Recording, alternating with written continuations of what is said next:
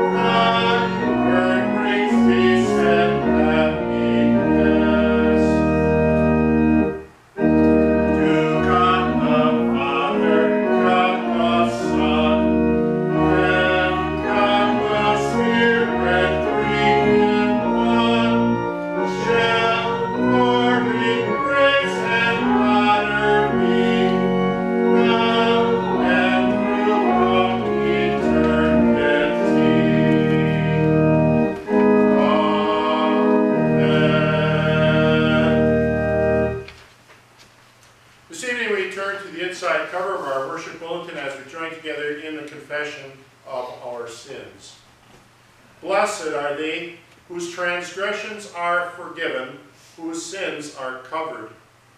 Blessed are they whose sin the Lord does not count against them.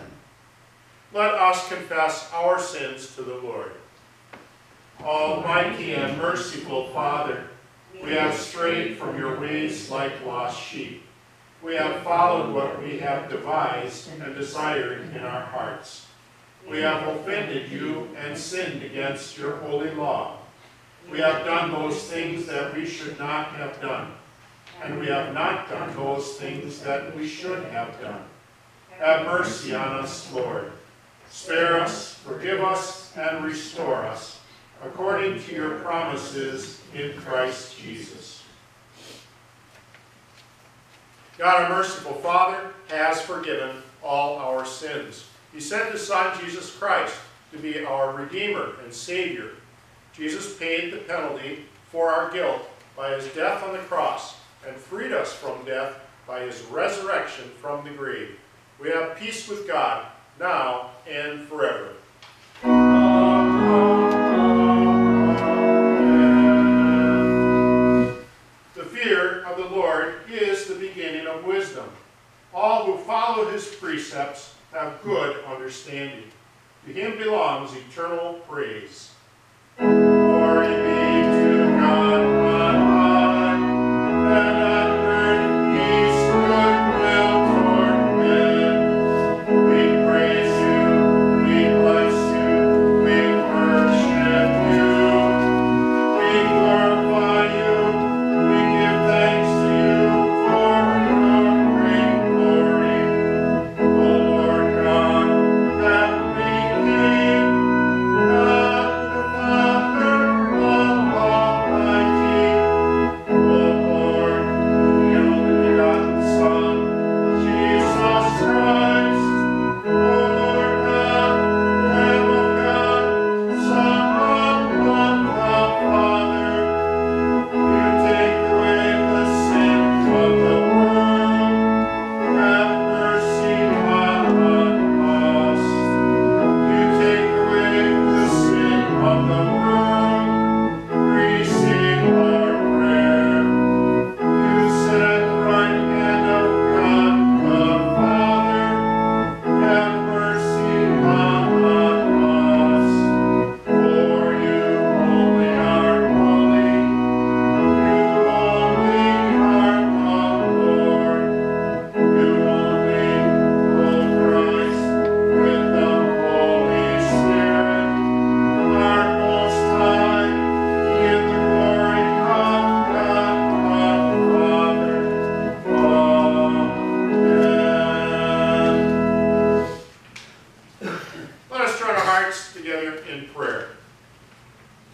Lord God, your word continues to bring many to eternal life and to Jesus our Savior. Help us to set your word as a priority in our lives and to confess it as long as we live. We ask this in the name of our Savior Jesus, who lives and reigns with you in the Holy Spirit, ever one God, now and forever.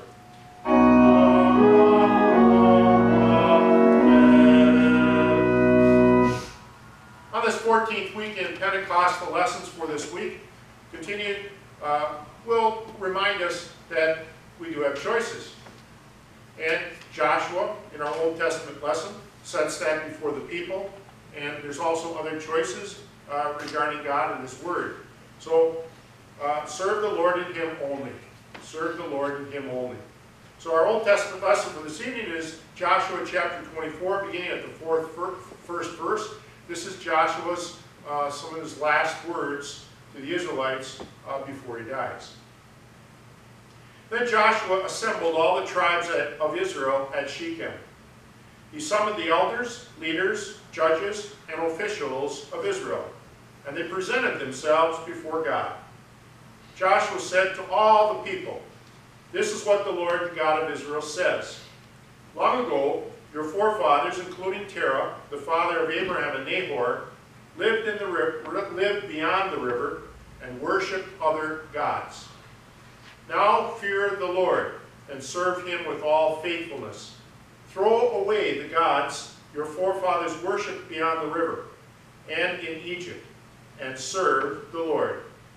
But if serving the Lord seems undesirable to you, then choose for yourselves this day whom you will serve, whether the gods your forefathers served beyond the river, or the gods of the Amorites, in whose land you are living. But as for me and my household, we will serve the Lord." Then the people answered, "Far be it from us to forsake the Lord and to serve other gods.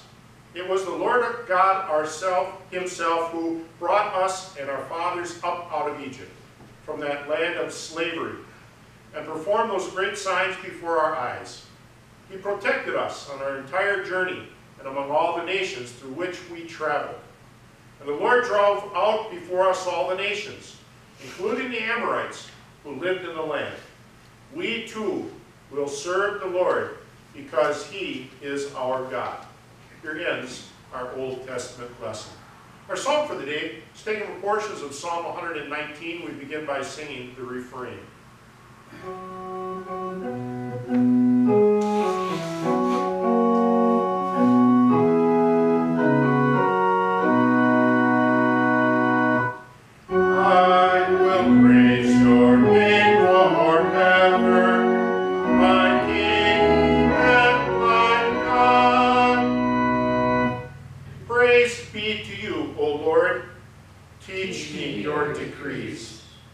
I recounted my ways, and you answered me. Teach me your decrees. Let me understand the teaching of your precepts. Then I will meditate on your wonders. Teach me, O Lord, to follow your decrees. Then I will keep them to the end. Give me understanding, and I will keep your law and obey it with all my heart. Direct me in the path of your commands, for there I find delight. I will praise your name forever, my King and my God. Our epistle lesson is recorded in this week, the 5th chapter of the letter to the church in the city of Ephesus, beginning at the 21st verse. Paul writes, "Submit to one another out of reverence for Christ. Wives, submit to your husbands, as to the Lord. For the husband is the head of the wife, as Christ is the head of the church, his body, of which he is the Savior. Now, as the church submits to Christ, so also wives should submit to their husbands in everything.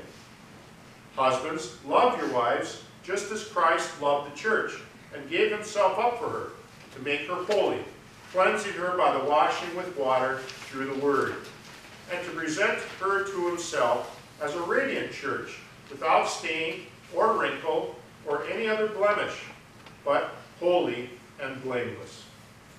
In this same way, husbands ought to love their wives as their own bodies. He who loves his wife loves himself. After all, no one ever hated his own body, but he feeds and cares for it, just as Christ does the church. For we are members of his body. For this reason, a man will leave his father and mother and be united to his wife, and the two will become one flesh. Here ends our epistle lesson. We join together in the song response.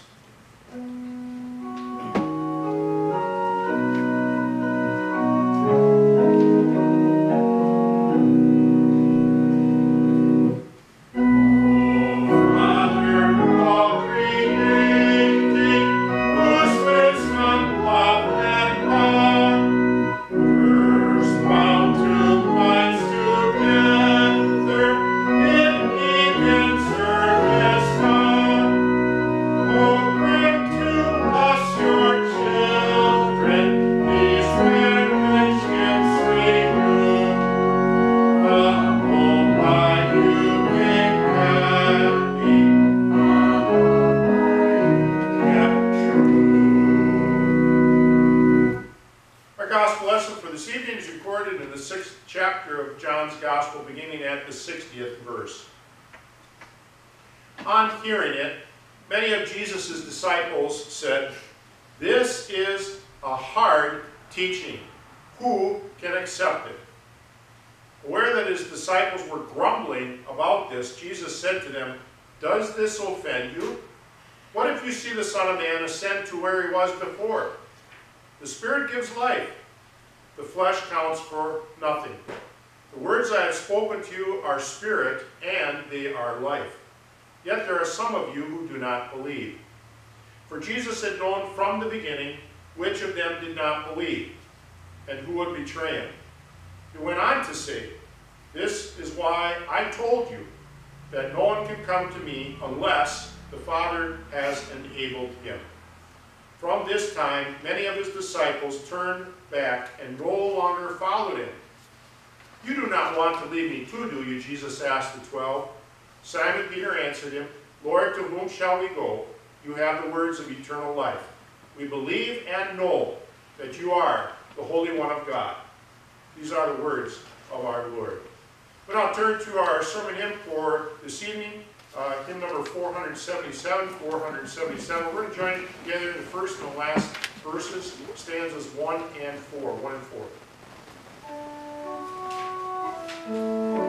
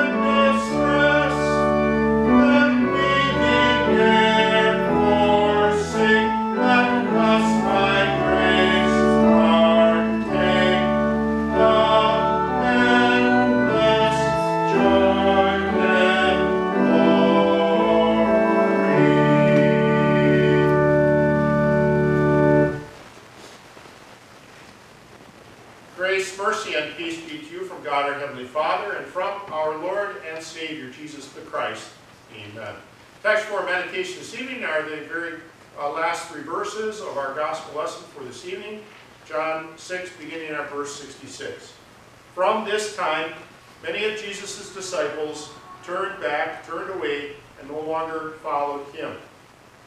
You do not want to leave me too, do you? Jesus asked the 12.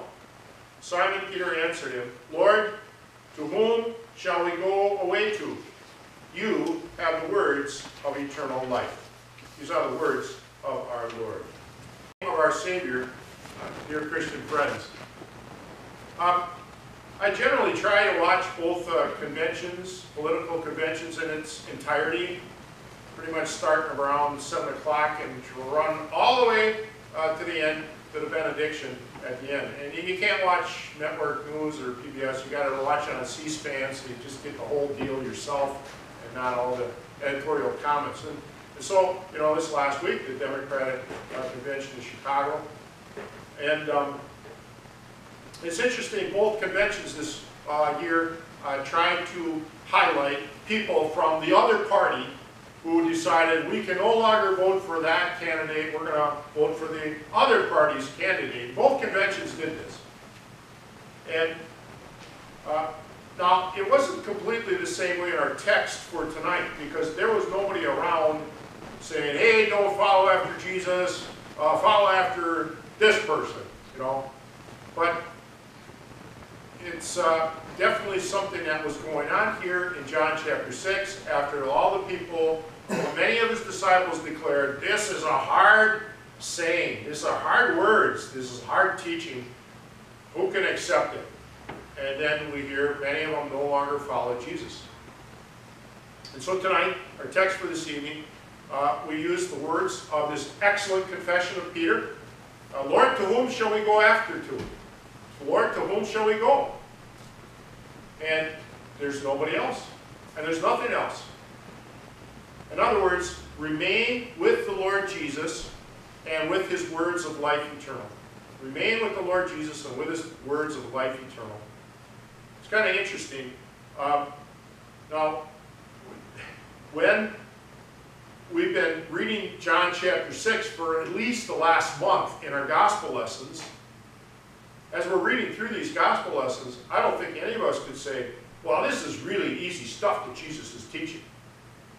It's at times, as the people said, difficult words. And yet, notice, the words I speak are spirit and they are life. So, they're not always easy to understand with our limited human thinking. So, because of that, at times, people and even we may be tempted to go away from Jesus. In our Old Testament lesson, we have this excellent example of Joshua.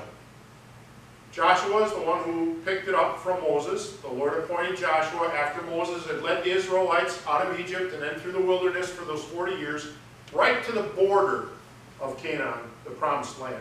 And then Joshua took over after Moses died. And now you're at the end of Joshua's life. And a great part of the promised land has been conquered. Israel has been settled in the promised land. And then he puts that choice in front of them.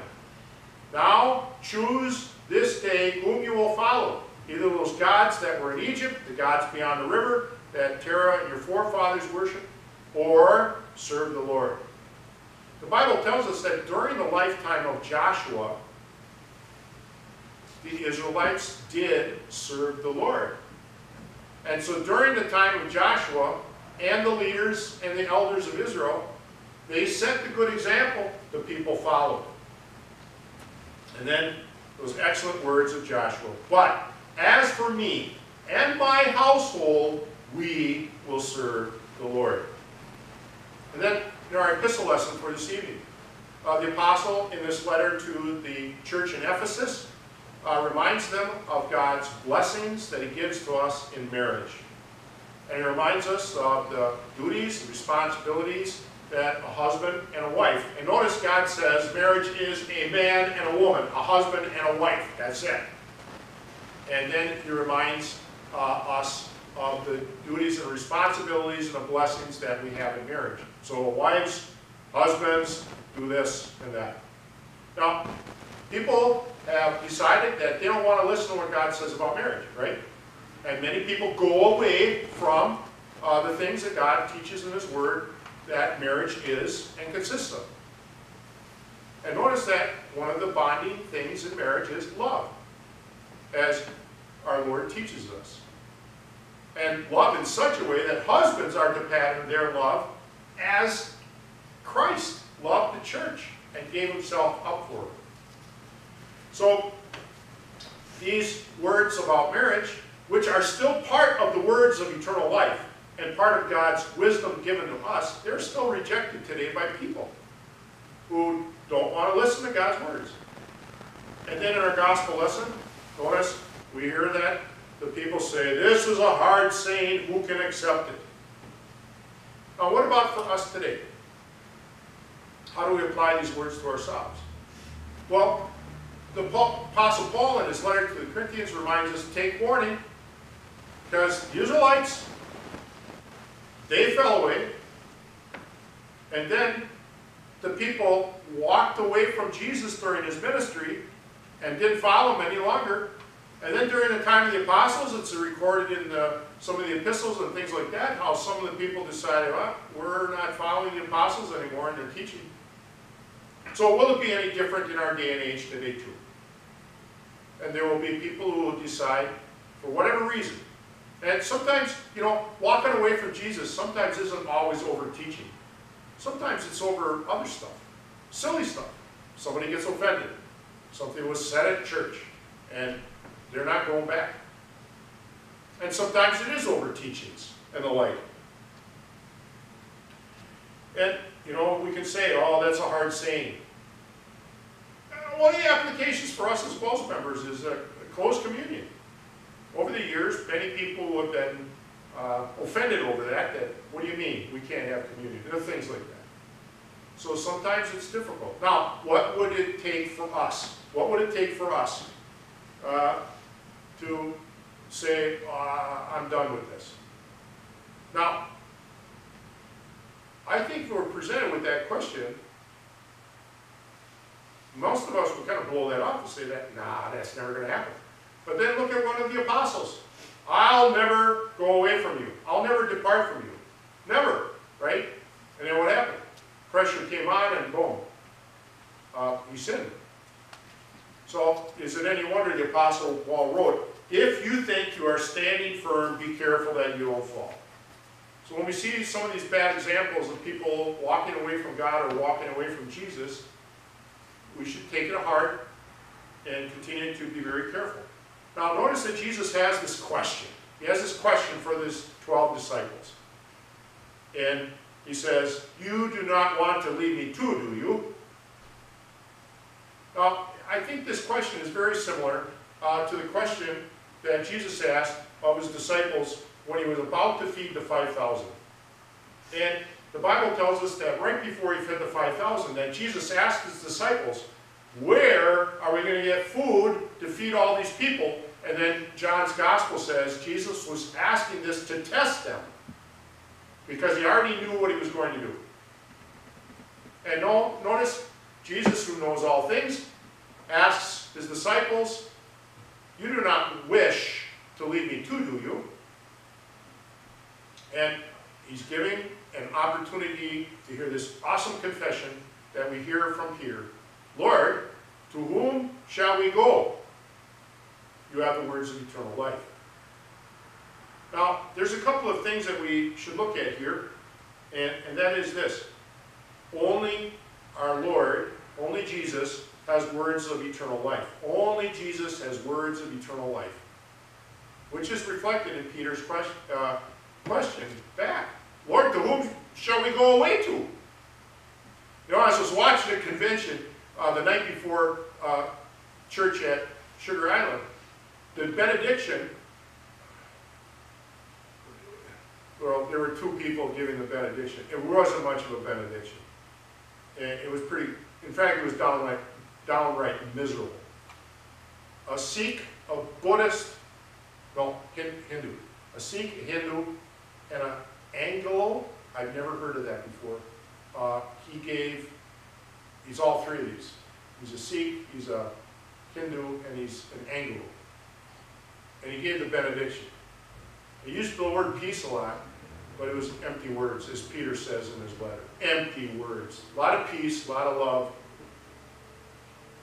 There is no peace, says my God, for the wicked, for the unbelieving. You can say peace all you want, but unless peace comes from the Lord and from his words of eternal life, there's really no peace. It's a fake, false peace. So now, let's look at Jesus under this situation. Many of his disciples decided we're not following anymore. So what's the first temptation? And we can ask this because the Bible clearly teaches us Jesus was tempted in every way just as we are, yet was without sin. So might Jesus have been tempted to change the message, change the words, to make it more palatable, so that maybe less people would walk away? But then Jesus had to remind us, these words are not my own. They were given to me by my Father. And these words are spirit and they are life. So Jesus doesn't change the words and he doesn't make them more palatable. Second temptation. Could Jesus have become extremely discouraged and down in the mouth because all these people walked away? You bet. In fact, in the Psalms it's prophesied that there would be some that would reject him. And then in the prophets, Old Testament prophets, it says, it's too small of a thing for you to be Savior for just the people of Israel. I'm going to make you a light for the Gentiles, so all the rest of the world. So Jesus did not become discouraged. He continued to faithfully carry out the preaching and the teaching and the rest of his work as our Savior. And I can ask that about ourselves today. But, before we do that, what did Isaiah prophesy would happen with Jesus? It would be despised and rejected by men, a man of sorrows and familiar with suffering. That was his lot as the Savior, despised and rejected by men. So when we see this example in Jesus, what should we do? Should we today change the message? Make it a little more palatable so that people don't walk away from it? That's not what Jesus authorized us to do, is it? In fact, before he ascended into heaven, he says, teaching them everything I have commanded you. And lo, I'm with you always, even to the very end of the age. And then another temptation. Should we all get down in the mouth and discouraged because people aren't stomping down our doors? No. No. We are thankful for every lamb and soul under our care. And then, notice, there's a lot of other sheep who are not of this fold. Jesus is going to bring them too. And heaven's going to be filled. There's going to be a lot. So, don't get down in the mouth. Don't change the message. But rather, we have an opportunity, like Peter. Lord, to whom shall we go to? You have the words of life eternal. In other words, like Joshua and the leaders of the Israelites back then, who set the example and kept the Israelites faithful, you and I have this opportunity in our own lives to have this personal confession, like Joshua. But as for me and my household, we will serve the Lord. That is very similar to what Peter says here. Joshua's not going to go away to other gods. He's going to serve the Lord. And you and I today have this opportunity to set the example for those around us. And so we can, for those people in our families and our relatives and friends and neighbors and the like, set the example. There's no one else. There is no person else. There is nothing else we can go to except Jesus, who has the words of eternal life. And Jesus, when he finished carrying out his work, what did he do? He went and died for the sins of all. He went and died for the sins of the people that walked away from him at this point in time in John's Gospel and no longer followed him. He went and died for the sins of those who not only turned away from him, but those who may be tempted to change the message and maybe those who do. He went and died for the sins of those who get discouraged and down in the mouth when The Lord simply says, trust me with all your heart and lean not on your own understanding. And so in all these ways, you and I, we have a loving Savior, paid for every one of our sins, and we have life in his name. Now, in the end, I think we're all going to be thankful when we get to heaven that there's not going to be any political conventions. And I think when we get to heaven, we're going to be very thankful that there's not going to be any political parties or political ads or political mailings or political radio ads and all the mudslinging. That'll be gone. That'll be done. And thank God it will be. But in the meantime, you and I have a lot of opportunities. As for me and my household, we will serve the Lord. Lord, to whom shall we go? You have the words of the eternal life. And so may we continue to share this, exhibit it, and let this shine out of our lives into the lives of many others. Amen. May the peace of God, which surpasses all understanding, keep and guard your hearts and minds through faith in Christ Jesus. Amen. We'll now turn to the back of our worship bulletin on the back cover, and we join together in the hymn verse there.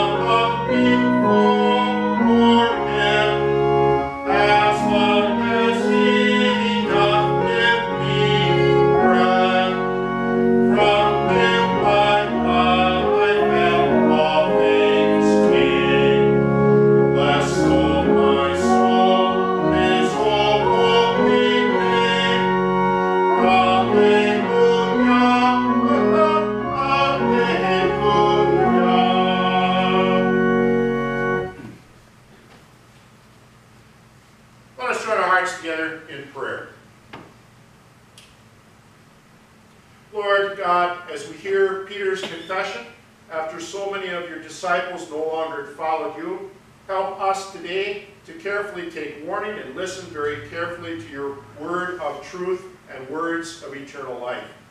Help us, like Joshua and Peter, to make such clear confessions to those around us today, that we be influencers too, letting your word shine in and through us to many others. Keep us from any discouragement, and especially not to soften or change the message of the words of eternal life. As our schools, our Sunday schools, Bible classes, and the like will continue to be starting up, bless the preaching of your word. We ask this all in Jesus' name, who has also then taught us to pray. Our Father, who art in heaven, hallowed be thy name. Thy kingdom come. Thy will be done on earth as it is in heaven. Give us this day our daily bread, and forgive us our trespasses, as we forgive those who trespass against us. And lead us not into temptation, but deliver us from evil. For thine is the kingdom, and the power, and the glory, forever and ever. Amen. The Lord bless you and keep you. The Lord make his face shine upon you and be gracious unto you. The Lord lift up his countenance upon you and give you peace.